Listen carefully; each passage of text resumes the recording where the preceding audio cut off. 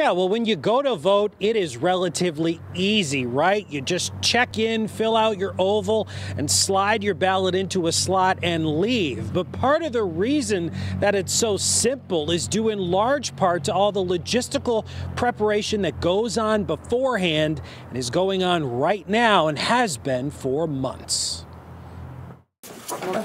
Welcome to the Registrar of Voters in Waterbury. On this day, busy, to say the least.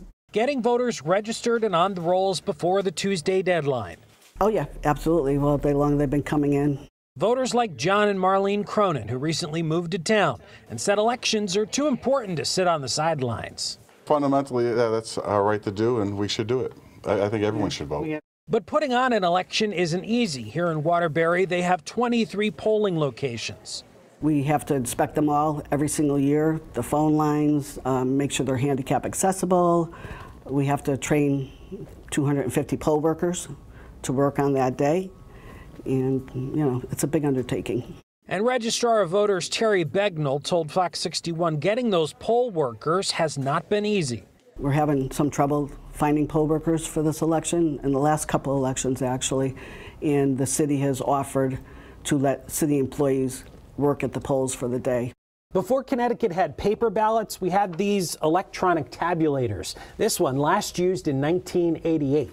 Just push the tab down of the person who you wanted to vote for, and when you were done filling out your ballot, pull the lever, and they would automatically tabulate your vote.